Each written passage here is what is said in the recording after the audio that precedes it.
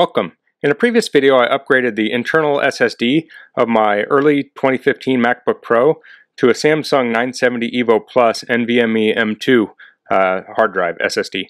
So in this video I'm going to be doing a speed test. So what I have now is I have the computer in its original form with the original SSD. This is a 120 gigabyte SSD, and I'm going to run Blackmagic speed test on it. So I will say I'm recording the screen while doing the test, so that'll have a little bit of overhead, but it's pretty efficient, so that shouldn't make a big difference. Also, I have File Vault installed on this. So here we have about 550 write speed, 945 read speed. So it looks like we're getting that again. It's dropping down to 460 write and 912, 920 read. So I'll put a link in the description to the video where I swap out this hard drive.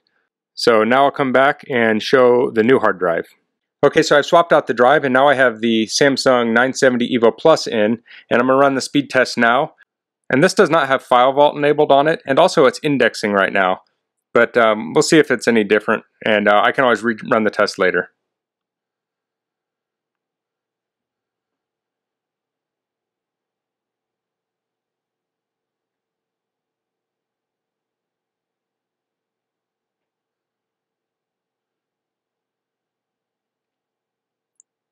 Well, as you can see, it's a huge improvement. We have 1200 megabytes per second write. It looks like we're pushing 1400 megabytes per second read. So that's a big improvement over the internal drive. So that's all for this video.